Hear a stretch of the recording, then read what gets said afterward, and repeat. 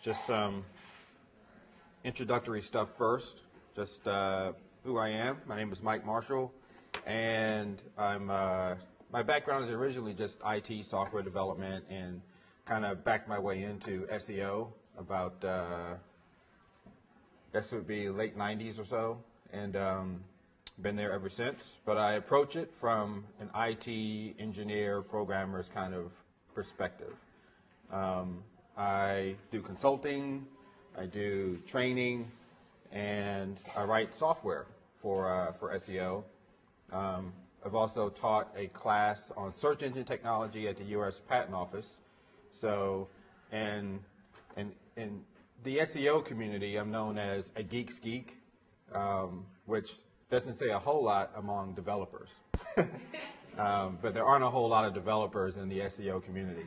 So, as we go through the presentation, there'll probably be some points where you may want to ask some questions. Feel free to ask questions during it. I'm going to try to leave time at the end for some Q&A, but I wanted to let you know my background just so you know you can ask any question you want as general or as detailed as you like, and I'd probably be comfortable giving some kind of answer that you'll need.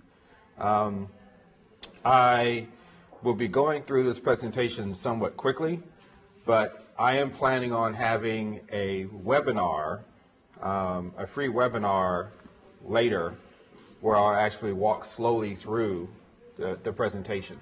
And there are some tips and stuff that I'll give throughout. I won't have time to show you exactly how to do everything, but during that webinar, I'm going to kind of walk through, here's exactly how you do this and what it looks like. So if you follow me on Twitter, you can keep track of when I'll announce. It's just Michael Marshall is my Twitter handle. I guess it's pretty low there on the screen. But if you follow me on Twitter, I'll be making an announcement of where that webinar will be and how you can join and that kind of thing, just so you know. Just a show of hands, how many people actually do some SEO, either for themselves or for clients? Okay, good, good. Because there's a lot of basic stuff I'm going to go through extremely quickly. So if you get lost somewhere, just let me know. This is kind of a sampling of some clients that I work with. This is what we're going to cover. I want to spend a little bit of time on what I would call the current state of SEO, and then go into what I call next generation SEO. There's a pretty critical need for changing how SEO is done, mostly because of some drastic changes in the search engines. So some of the things that have been almost a mainstay of SEO are things that are not effective anymore. That's not something that's entirely new. That kind of happens from time to time anyway, as search engines change their algorithms. But some of the recent changes are more in a vein of like paradigm shifts, actually. So there are two angles that I'm going to be discussing this from. One is looking at how we should be thinking about SEO to begin with, and thinking of it in terms of the way a direct marketer thinks of reaching their audience. We need to think of the search engine as our first audience, or some people might say our proximate audience, that will take us to the human audience we really want. And we need to look at the search engine the same way a direct marketer looks at their audience. So we'll be looking at things from that paradigm. And then it'll get somewhat technical, and looking at some pretty significant changes in the search engines, really upping the ante. They've done a much better job than they have in the past of being able to figure out what's natural, what looks normal, what looks spammy, and how they measure relevance. And as a result, we need to understand how they do that. Those who don't understand how that's done will just be left to trying a trick here and a trend there and a tip here and seeing what sticks. So I'm going to try to help you understand how the search engine does that, so that you can understand what needs to be done in SEO to adapt to that. So some of the most recent I guess, well-known changes would relate to things like the Panda updates from Google.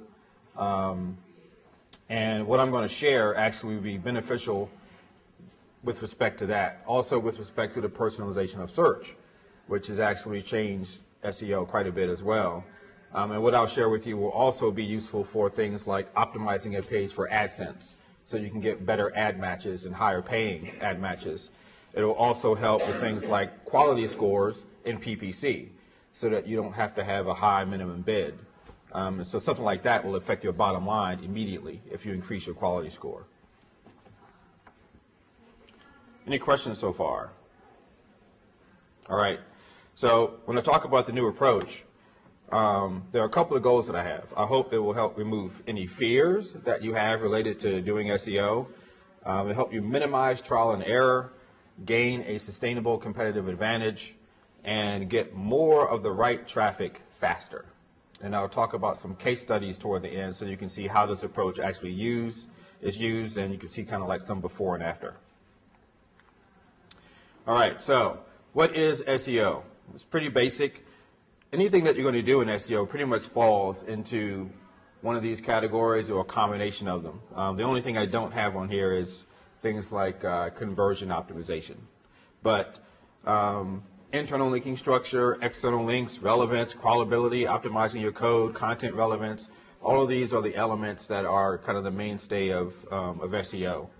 And of course, the pivotal first step is always keyword research, so you know you're targeting the right key phrases to begin with. So why is it important? Well, it's because 85% of all traffic on the internet is referred by search engines. So if you want to get visitors to your site, search engines are the best way to do that. And also the audience that you get will be an audience that is already interested in what you have. So it's a great way of advertising that's not just broad, general, but contextual advertising. You're reaching those visitors while they're interested in what you have.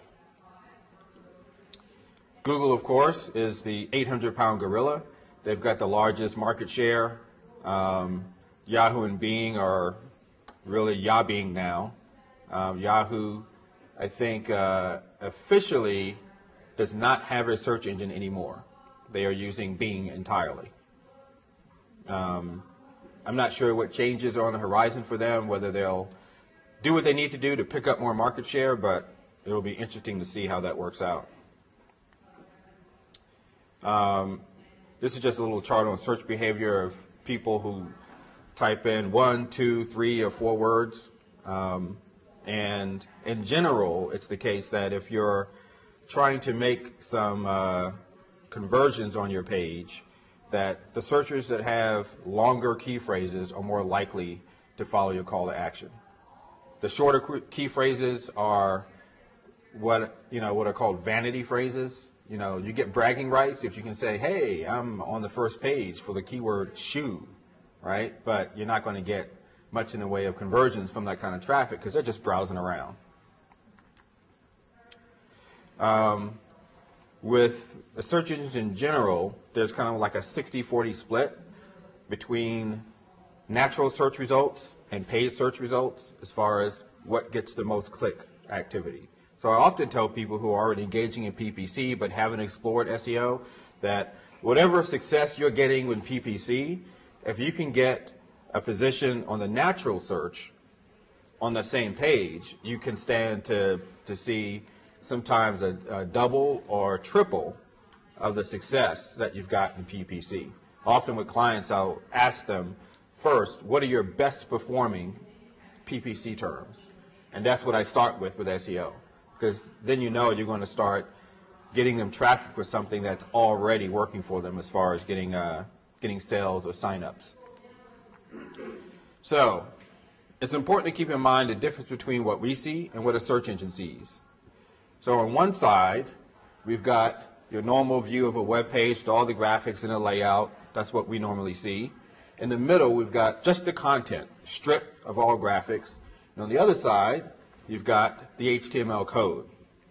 As far as relevance, the search engine is primarily concerned with what's in the middle, the content stripped of all the graphics. but then they're also looking at the source code itself. Most designers don't tinker around with source code much anymore because there's so many great design tools. But there are some things that you need to know about what's in the source code in order to optimize a page properly. And it's also important to remember that that's what the search engine sees, not this. Another thing that's important is to understand that the search engines divide the world up into URLs, not pages. So you can have a page like this, and perhaps there's an iframe in there or something like that where content is coming from. There's some JavaScript that's maybe using Ajax and pulling information from a database and putting it in there. And when we look at this, we see all the content, all the information in one unit. A search engine sees it in multiple units. So if you've got an iframe in there, let's say maybe like this box here would be an iframe. The search engine sees that as a separate entity. A separate URL is a separate creature. And so they'll rank that separately. Similarly, if you've got Ajax that's going to the database and pulling stuff in real time, that's invisible to the search engine. If you can't see it in the source code, the search engine doesn't see it. And that's why it's important to know what's in that source code, because that's what the search engine sees. So when you're going about doing key phrase research and optimizing meta tags, these are some of the things that are important. First, obviously, you do your research on your key phrases to make sure you've got the right target terms. And then you want to make improvements in these particular areas here. These are just some a rough outline of what you want to do in each of these areas. So one thing I would say with the description meta tag, it's important to understand that does not affect your ranking. It affects your click-through rate.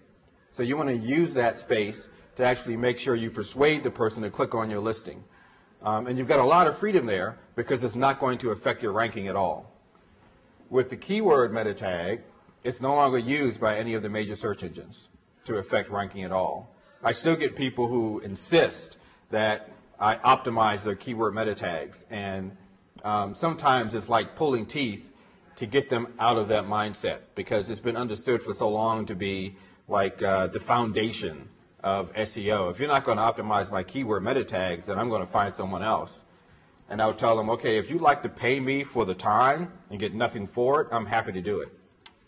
But the only thing you do is tip off to your competition what keywords you're going after. That's the only thing that you do that's positive with the keyword meta tag. And here's a bunch of other things with on-page optimization that are usually the mainstay of SEO, dealing with title tags, meta tags, alt tags, header, URL structure, internal linking, anchor text, relevant keywords near your inbound link, your content, keyword density, proximity, site maps to make sure all your stuff gets indexed, and issues of usability. Then you've got off-page optimization, which is basically trying to get links and trying to get buzz in social media using any of these types of different sources, whether it's social networking, directories, social bookmarking, article submission, press releases, blog creation and posting, forums and comments, things like that.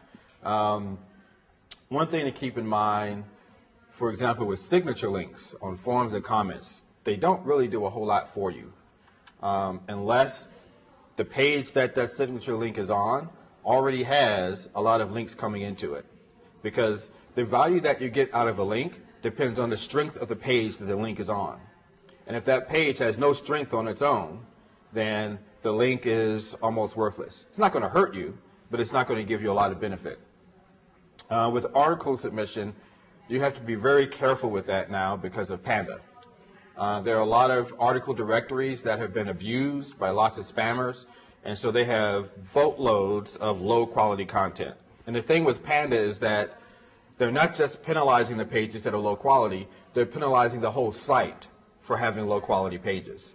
So some of those article directories have been hit pretty hard with Panda, and so any articles that you have in there are not going to be valued very much. You have a question?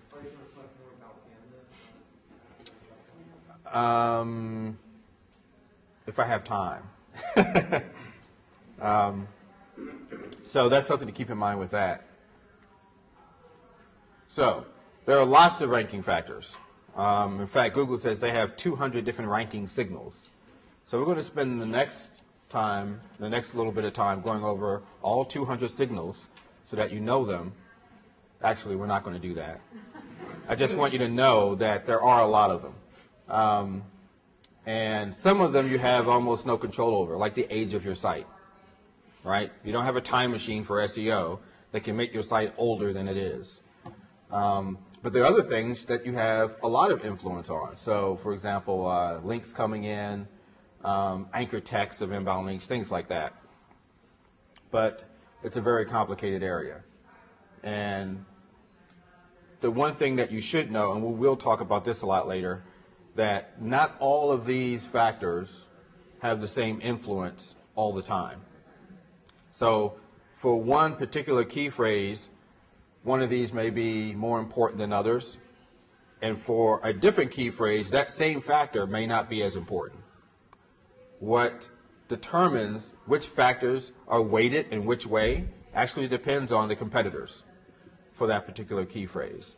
So one of the standard things that's done in SEO is thinking in terms of there's kind of a hard set rule for what you need for your title tag, what the keyword density needs to be, what the number of words and copy needs to be, what your links need to look like. And once you figure that out, that becomes your set of rules, and you can apply that indiscriminately across your entire site, across any pages, for any key phrase that you want to rank for, and following those rules will help you every single time.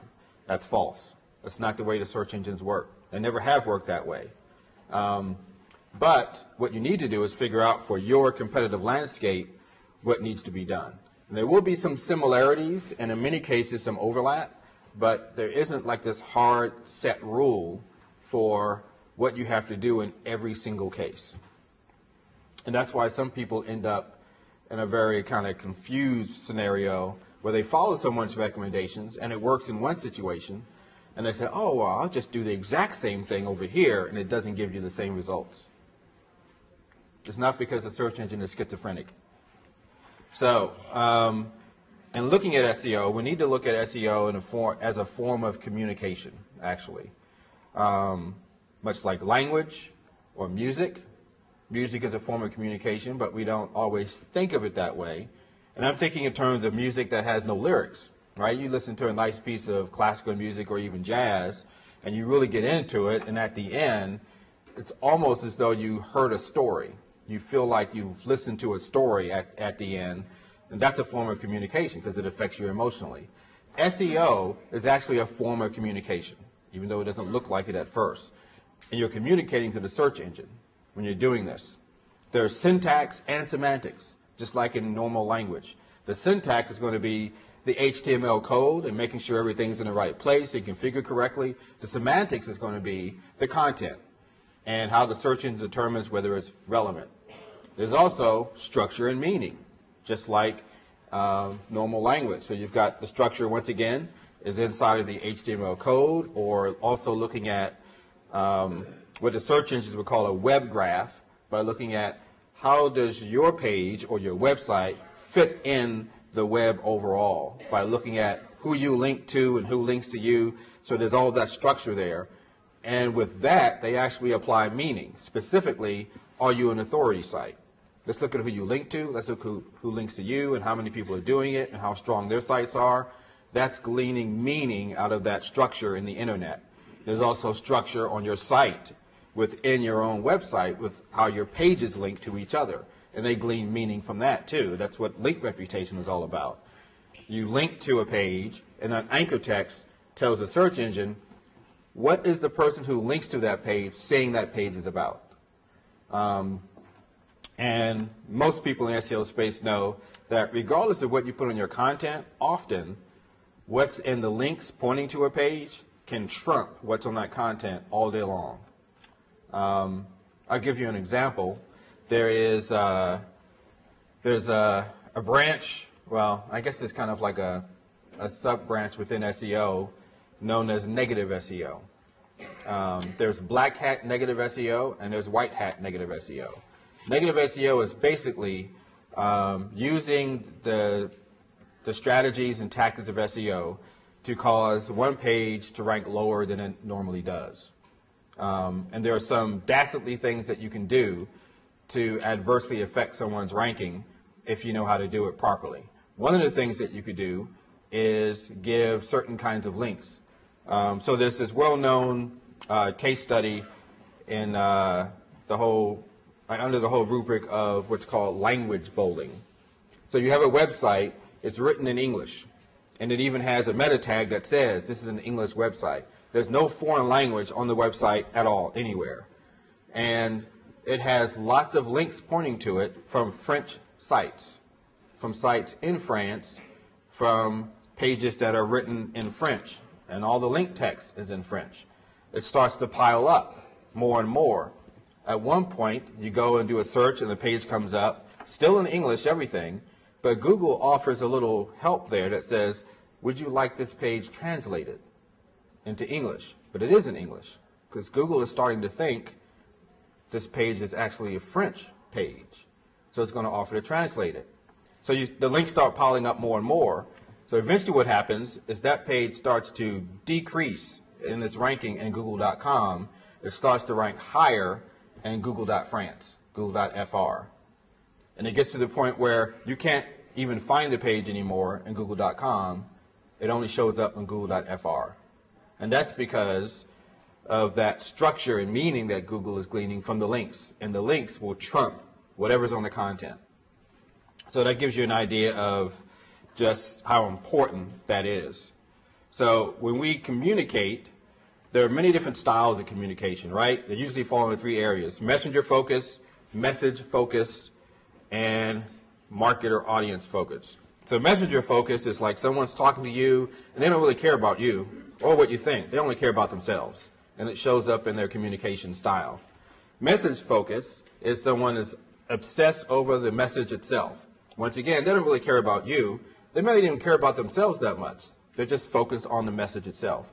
Normally what happens when you do that is you may not communicate effectively, because effective communicators know, based on the audience you're speaking to, you may need to tailor what you're saying so they can understand it better, especially if you're trying to get some kind of response out of them.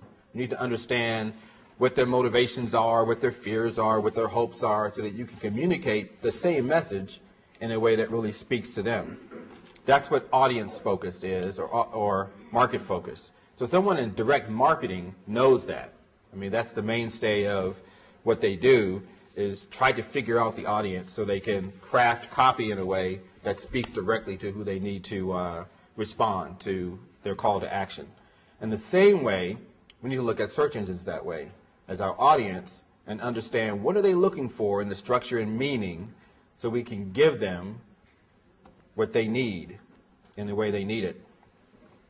And many of the principles of effective copywriting and direct marketing have parallels with effective SEO. So one of the first principles in copywriting is put yourself in the position of your audience, in the mindset of your audience. And that's essential for keeping a customer-focused style of communication. In SEO, you've got to understand fundamentally what a search engine is and how it thinks. A search engine, insofar as it's an information retrieval system, has three goals: recall, precision, and ranking. Recall is give me everything I'm looking for. Precision is give me only what I'm looking for. And ranking is give it to me in a meaningful order. And if you understand that those are the goals of a search engine and that it always has to do that, then it puts you on good footing to understand what directions a search engine may go in changing their technology, what things would actually be, shooting themselves in the foot if they did that.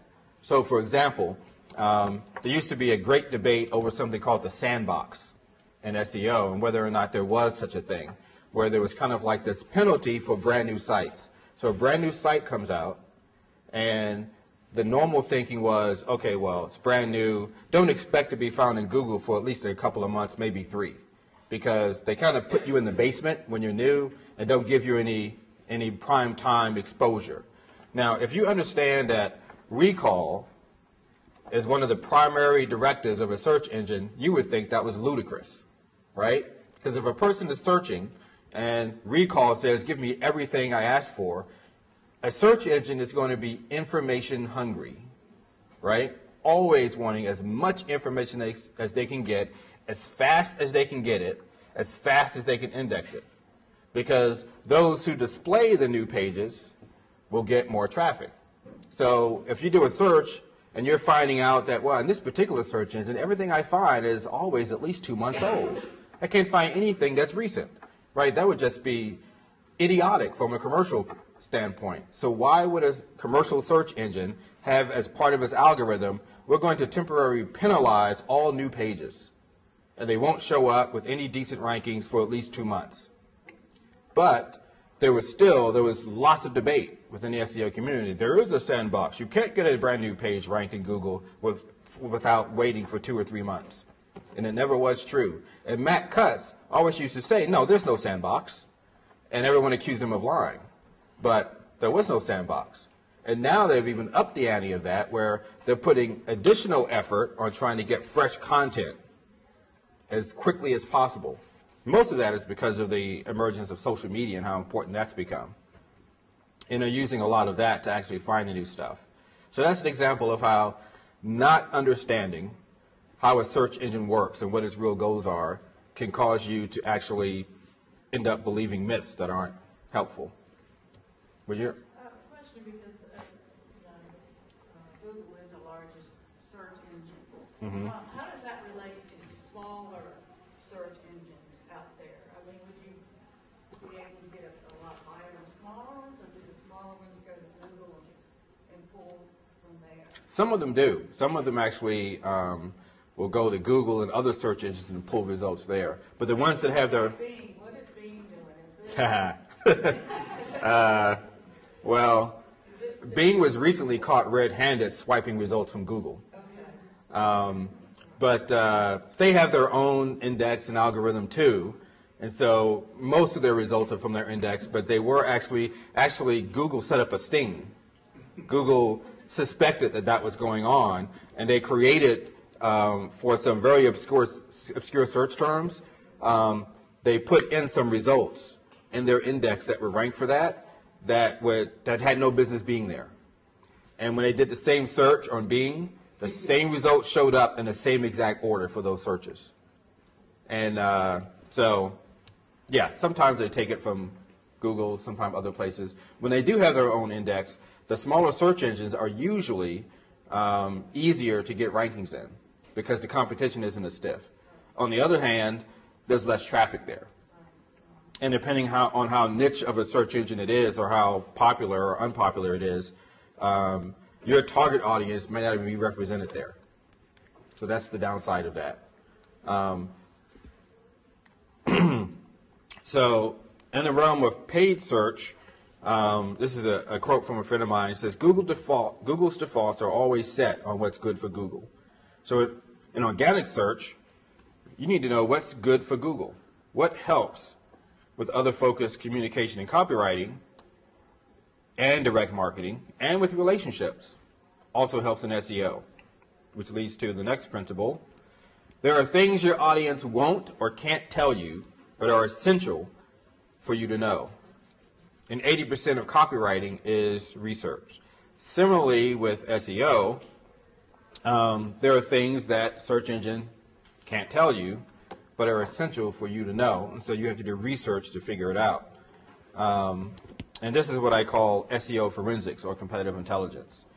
By analyzing your competitive landscapes, you learn these things that are important for you to know that the search engine isn't going to just come straight out and tell you. And we'll talk about that later. So here's kind of like a comparison of different aspects of copywriting and a corresponding component in SEO. So if you understand things like establishing credibility, benefits, accessibility, community, relevance, congruency, current events, things like that, and how important that is in copywriting, the search engine is looking for those same exact things, right? They're trying to deliver to the searcher what they think the searcher wants, in the same way that a copywriter is trying to deliver to a reader what they think the reader wants. But the search engine can't read like a human does. The search engine looks at these elements to try to approximate what they think these are, that the human reader is going to want. So they're looking at link building, quality content, search engine friendly sites, social media, themes and natural language processing, landing page relevance, traffic demand, news, things like that, to try to approximate what they think will please the human reader. And so you need to know these are the areas to focus on so you can make sure that Google puts you in front of who you're looking for. And so this is really a partnership. A lot of people in SEO look at it as a war between optimizers or optimization and the search engines, that you have to try to figure out how to beat the algorithm or game the system. But the proper way of looking at it is a partnership. The search engine is trying to deliver to the reader the same thing that you're trying to deliver to the reader. But you need to understand, how does the search engine read this stuff and figure out what I'm trying to say and focus on those. So the key to this is math. And a lot of people don't like math, especially in the SEO community. They're not mathematicians there. But we're going to look at it because we have to. And I promise it won't hurt, at least not that much. So, anyone recognize this?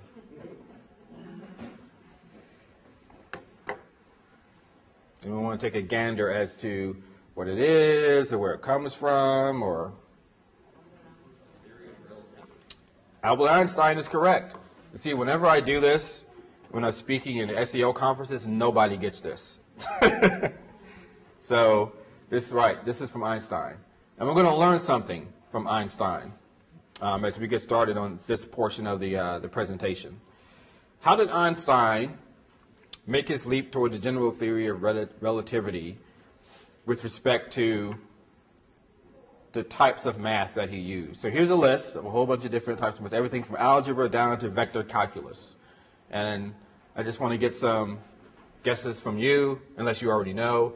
What were the key elements or types of math that he used?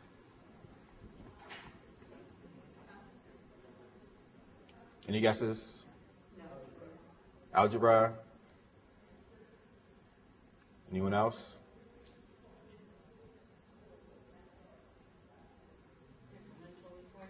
Differential equations. Usually people say all of them. All right. This is the answer. Algebra and geometry.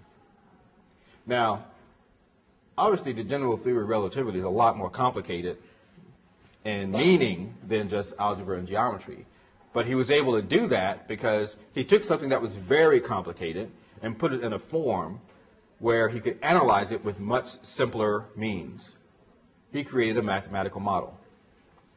And that's what needs to be done in SEO in order to learn from the search engines what's important that the search engines can't tell you.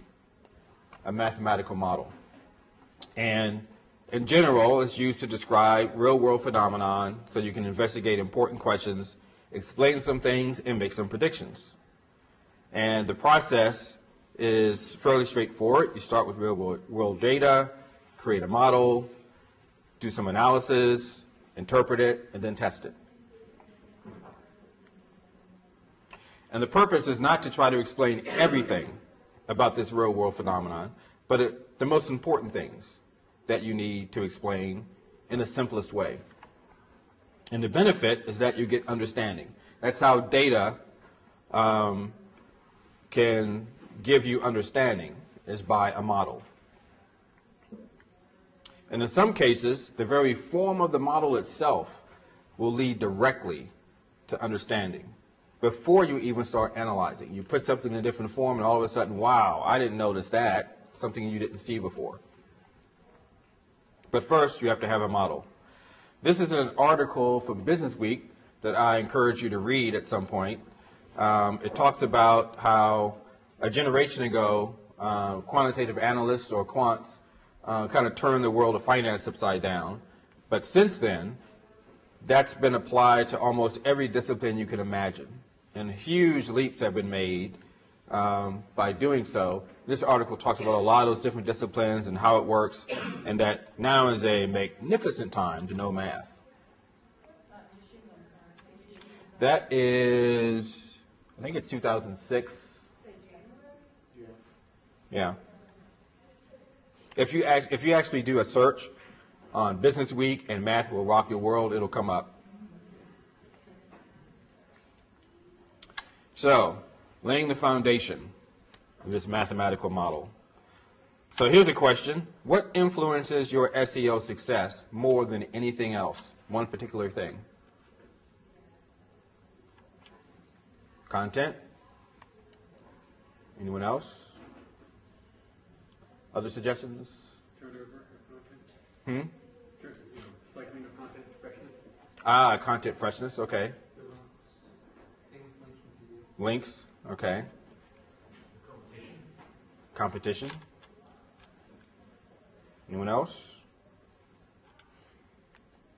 The power law, also known as the 80-20 rule or the Pareto principle, actually influences your SEO success more than any other thing.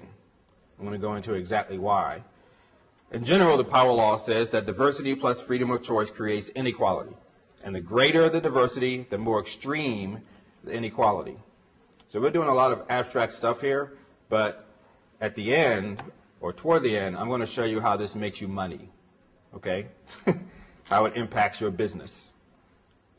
But you have to understand this. So, in systems where many people are free to choose between many options, a small subset of the whole will get a disproportionate amount of traffic or attention or income, whatever it is that you're measuring. That's what the power law basically says. And it doesn't have anything to do with like moral weakness or selling out or some kind of psychological explanation. Just the very act of choosing, spread widely enough and freely enough, creates a power law distribution. So it shows up in the economist Pareto talked about a predictable imbalance in the distribution of wealth. George Zipf was known for showing how word frequency in any language follows a power law distribution as far as the percentage of how much particular words are used. So there are a huge number of low frequency words, and there are a small number of really high frequency words. And this is, of course, not anything that anyone has tried to make happen. This is just the way it is. Jacob Nielsen noticed that there was a power law distribution in website page views. There are many man-made and naturally occurring phenomena, including city sizes, incomes, word frequencies, and so on, that are distributed according to a power law distribution.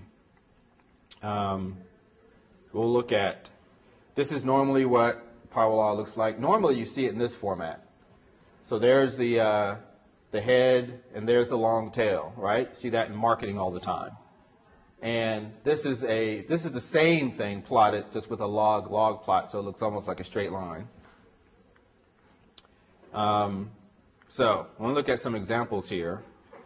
It actually shows up in consumer behavior, product market share, niche markets, things like that. And here's some examples of it seemingly everywhere.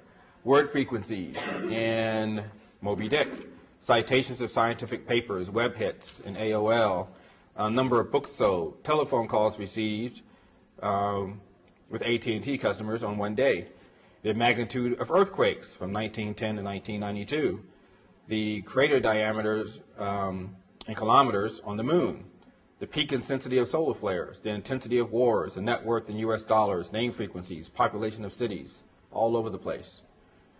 And this is what the simplest equation looks like for power law. Now, it also shows up all over the place on the web. The number of visits to a site, the number of pages within a site, the number of inbound links to a page, to name a few, all follow the power law. This is actually how the search engine can determine what's normal, what's natural, because they know there's this power law distribution. So they know, is this page getting too much attention? Is it abnormal? is this spam?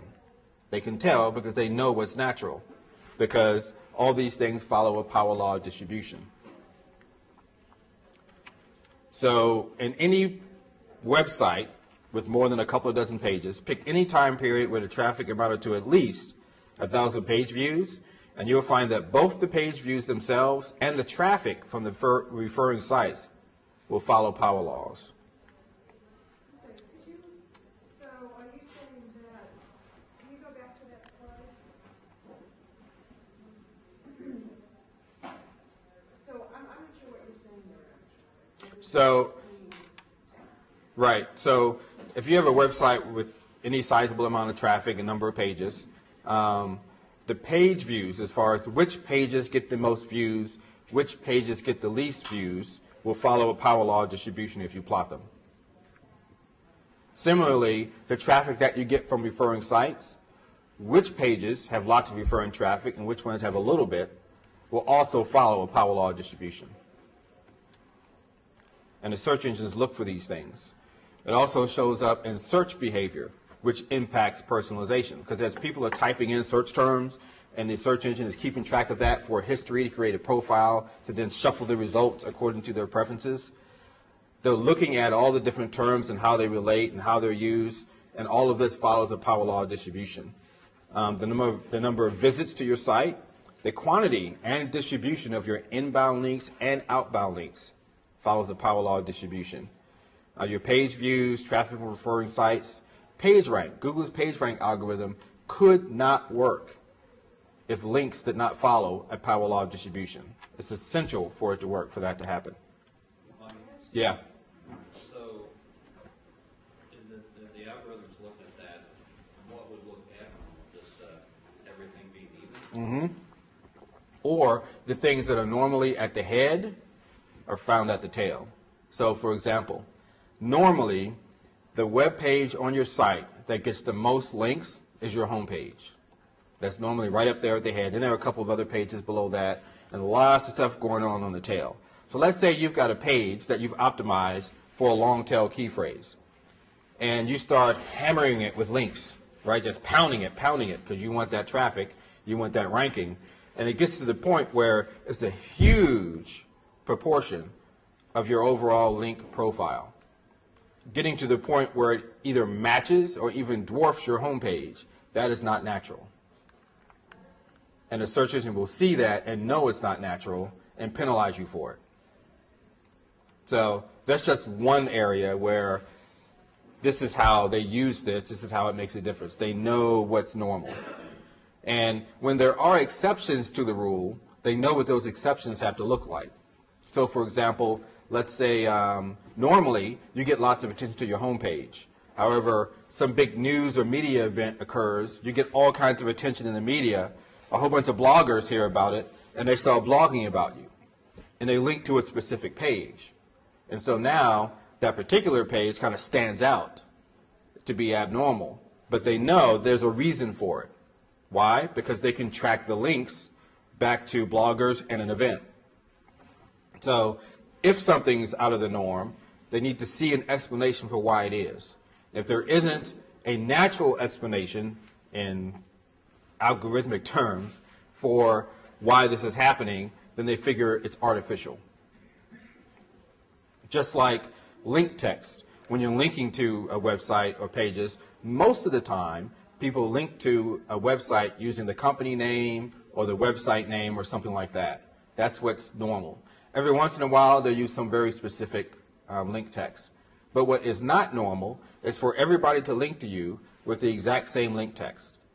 It's kind of like if you were to go out and walk around, you went to a mall and you were looking to buy a shoe, you never used that brand before, and you decide, well, I'm going to ask some people just randomly to see if they've ever bought this shoe and what they think of it. So you walk down the mall and you ask someone who's wearing these shoes, hey, I see you got those new Nike shoes, what do you think about them? And they give you an answer, maybe a 15-word answer. And it's like, okay, thanks. You walk down, you ask somebody else, they give you the same exact answer, the same 15 words, the same order. You're like, that's interesting, right? So you say, well, maybe I'll go downstairs. So you go to the first level, and you ask somebody else. So 3 more times you do this, and everybody's giving you the same exact answer, at that point you're like, okay, I get it. This is fixed, this is set, you know, whatever. The search engine thinks the same way about link text because that's not normal, unless it's your company name or your website name or your personal name. So if they see you getting all kinds of links and all of them are using the exact same link text, sorry about that, the exact same link text, they'll think that's artificial, doesn't look natural. Would you say Google Analytics, I use Google Analytics, it is kind of, and I use a lot of their graphics and the kinds of examples you were talking about. It seems like it's based on the power law.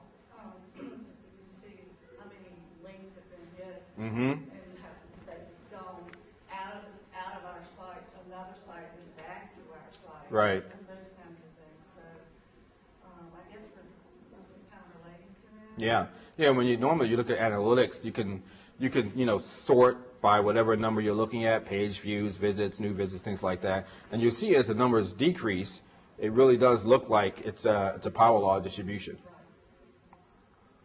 This is just what a graph looks like, plotting the distribution. One of outbound links, and on the right side, inbound links. So it shows up on search query behavior. We talked about that. Now, outside of the technical stuff, it actually shows up the power law in consumer behavior, niche markets, and things like that. So how people behave on the internet also follows the power law distribution in many ways. So what does all of this mean? It means that there's structure in all that data. And if there's structure that's quantifiable, then you can get insight from that structure to yield actionable intelligence. In other words, you've got all this data out there about what's happening on your site and other people's sites and links and search behavior and queries. There's structure there so you can create a model and you don't have to guess anymore about what's important. There's a lot of time that's spent guessing in SEO. A lot of money that's wasted, a lot of time that's wasted guessing. Some people will spend 5, 6, 7 months just trying to guess, getting something right. What do I need to do to get this page to start rising in the rankings? And they spend 5 or 6 months testing and tweaking and testing and tweaking and testing and tweaking until they figure out, oh, these are the things that are important, and they start to lift. If you get this data, make a model, and throw some math at it, then you can know out of the gate what you need to focus on. And spend that 7 or 8 months rising in the rankings as opposed to just guessing at what you need to do. Let's see. So here's what you can do when you learn from the structure. You can minimize trial and error. You can focus on the most important SEO factors. You can know when you're vulnerable to your competitors and how to respond if someone else is about to overtake you in the rankings. You can learn from what the top competitors are doing right, because the top competitors are not necessarily doing everything right. There are some things, if you emulate them in isolation, will hurt you. Classic example, you have someone that's ranking #1, and you say, oh, well, let's see what they're doing so I can figure it out and rise up in the rankings too. So one of the things you look at is the keyword density in their copy. And you look at it, you measure it, and you say, oh, keyword density looks like it's about 8%, 9%. That seems a little high, though. But hey, they're ranking #1, so I'm going to do it. So you change your copy, so it's 8 or 9% keyword density, and you see yourself drop in the ranking. You're like, that doesn't make any sense. I did what that guy did. But it may be the case that 8 or 9% keyword density is actually not good. But the reason why they're #1 is because the most important thing for that key phrase is links. And their high quality links compensates for their high keyword density. And so if you go just emulating things, well, I'll mimic the title tag, and I'll mimic the copy, and I'll mimic this, right? Without knowing what is really important here, you can hurt yourself. So you can learn which are the things that the top competitors are doing that I really need to pay attention to. And you can exploit what the top competitors are doing wrong. So if 8 to 9% for a keyword density is actually not a good thing, that's a weakness that they have. And if your keyword density is better, that gives you something where if you emulate the other things that are good, gives you an opportunity to knock them out of their spot. and you can diagnose a drop in ranking. So you're doing well, all of a sudden, boom, you're on the second or third page and you don't know why. You can, from the structure you get in the data, you can analyze it and figure out, oh, here's why I dropped, and here's what I need to do to fix it. So traditional SEO is a lot of trial and error, tweaking this, tweaking that, testing, and that aspect of SEO can be reduced quite significantly if you understand three things. One, that ranking in the search engines is relative. It's not an absolute scale. It's relative. So which factors are more important depends on what that landscape looks like. Much like being in a class where the grade is graded on a curve, right? All the other people in your class will have an impact on what you need to do well in that class and get a good grade. So you need to understand competitive landscapes, and that is who is being returned for your key phrase. Those are the competitors that influence what you need to do. And then understand that SEO factors are interrelated, that it's not just graded on a curve with a group of competitors, it's graded on a curve across the SEO factors. So I'm going to give you a case study here and then show you how this is done. This is a pie chart that I made in Excel, 3D pie chart, that looks at a competitive landscape. This company is Doxers, Foster & Smith. They were ranking for the key phrase pet supplies. They were on the first page for quite a while, and then they dropped to the second page. They dropped from number 6 to number 12. Soon after that, they became a client of mine, and this had happened, and they were sitting at number 12 for 7 months. They weren't just sitting there not doing anything. They were actually trying to improve it. So they were making changes and kept lots of good records, but they couldn't move the needle. And my first assignment they gave to me was, okay, this is one of our top key phrases. You need to figure out what happened and fix it. I said, sure, no problem. So I took a look at it, analyzed it, and I gave them a prescription of what they needed to do. This little chart here is showing how close other competitors are to them in strength. So number 12, I don't know if you can see it, it's kind of down pretty low. It's highlighted in blue. That's where they were sitting. And these are the other competitors ranked from 1 to 30 that I looked at. The large pie wedges indicate that that particular competitor, it has a great distance in competitive strength. And the small pie wedges show that they're close in competitive strength. The ones that are highlighted in red are actually the ones that are closest in competitive strength. So number 6 is where they were before. 7 months later, they're actually still pretty close because that pie wedge for number 6 is really small. But you wouldn't have known that if you were trying feverishly for 7 months to try to get back to number 6. You wouldn't know that you were this close to getting back. But I was able to show them that they were. And what happened was I figured out that there were 3 things they needed to work on and nothing else. The entire 7 months that they were trying to make a change, they never did anything with those 3 areas. So I said, work on this and nothing else. They did that for a month, and at the end of that month, they were at number 4. Whereas before, 7 to 8 months, they weren't able to get anywhere. And it wasn't because they were slouches. They were doing everything by the book, as far as traditional SEO is concerned, everything by the book. But it takes a long time to figure out what the right thing is to focus on, because you can't change too much too fast when you're doing trial and error and testing, right? And you don't know always how long you have to wait before you know if the change that I made actually makes a difference. How long do I wait to tell whether it's been indexed and it's been re-ranked? And because you could make a change, wait 1 week, 2 weeks, nothing happened. Change it back, and a week later, Google refreshes the index and re-ranks things. And what you thought was a result from your test is not a result at all because you didn't wait long enough. So they were very careful, very meticulous, and that's why it takes so long doing it that way. Whereas If you've got the structure and the data, you glean the intelligence, you can get what you need to know. And this is what I call search engine whispering, right? If you understand the search engine really well, know what its needs are, and you can analyze the structure in that data, the same structure that the search engine is paying attention to, you know exactly what to say to the search engine because you know exactly what they're looking for in each case. So you find that structure and you exploit it. This we've gone over. These are just some case studies of some folks. This guy, his site was actually sabotaged by a disgruntled employee. And he suffered in the rankings for 2 years. He went through 4 different SEO companies to try to get them to figure out what this guy did to my site, undo it, or do something to drown it out or something so I can get back on the first page. And he was at the point where he was about to throw in the towel. He was about to close up shop because he just couldn't take it anymore.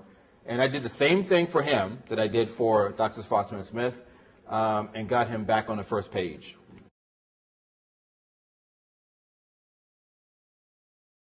In touch with me.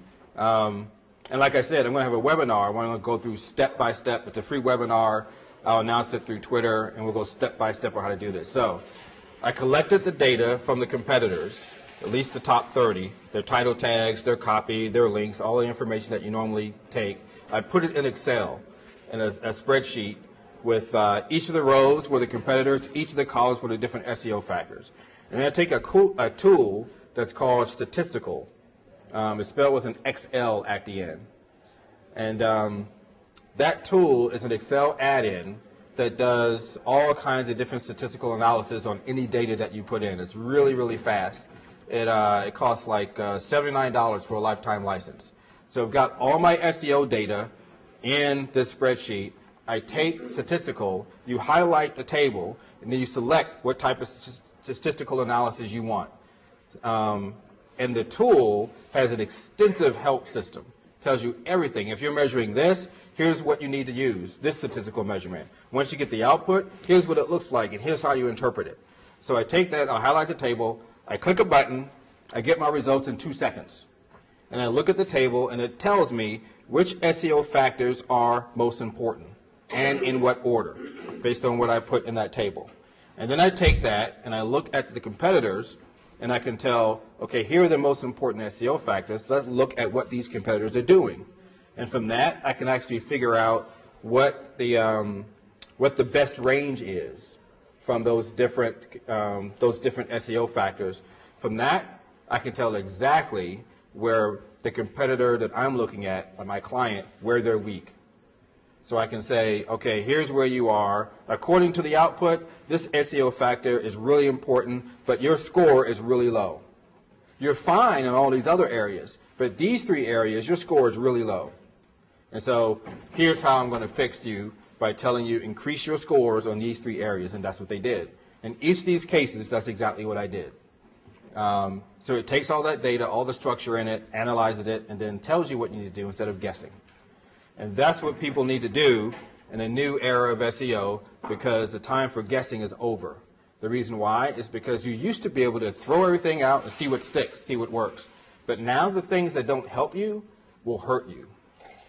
The things that used to be okay to just let sit out there, they are now penalizing you for. So you can't play the trial and error game anymore. You got to know what you're doing and understand what you need to do. Yep.